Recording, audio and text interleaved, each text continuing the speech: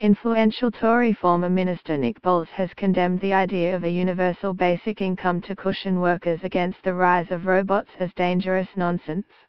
Universal Basic Income, or UBI, has won backers ranging from Silicon Valley to Jeremy Corbyn's Labour Party, as a way of guaranteeing workers a minimum income and ensuring they are not left behind by automation.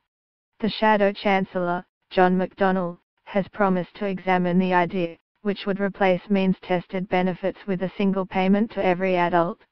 But in an extract from his forthcoming book, Square Deal, Boles, the MP for Grantham and a former skills minister, said Conservatives should have moral objections to UBI.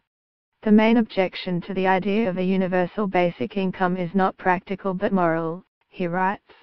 Its enthusiasts suggest that when intelligent machines make most of us redundant, we will all dispense with the idea of earning a living and find true fulfillment in writing poetry, playing music and nurturing plants. That is dangerous nonsense. Mankind is hardwired to work. We gain satisfaction from it. It gives us a sense of identity, purpose and belonging. We should not be trying to create a world in which most people do not feel the need to work. Boles also argues the idea would also be prohibitively expensive. Currently, the government is able to target help on those who need it most and can therefore afford to be modestly generous.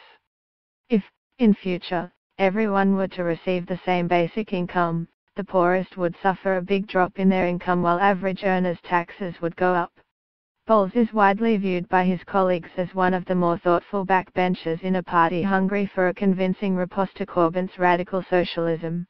Rather than seeking to compensate workers for losing their roles in a more automated economy, he argues that the government should invest heavily in equipping them with the new skills they will need, including the creation of new two-year technical qualifications. His intervention comes after the IPPR think tank warned that up to 44% of jobs in the UK economy could potentially be open to automation in the coming decades, with lower-paid workers the most likely to be displaced. Corbyn used his party conference speech in September to suggest a Labour government would use the tax system to ensure that the benefits of automation are widely shared across the economy, an idea quickly dubbed the robot tax. But Boles warned that taxing firms that benefit from automation would simply discourage them from investing. The only sure result of a robot tax would be lower investment, lower productivity and lower wages.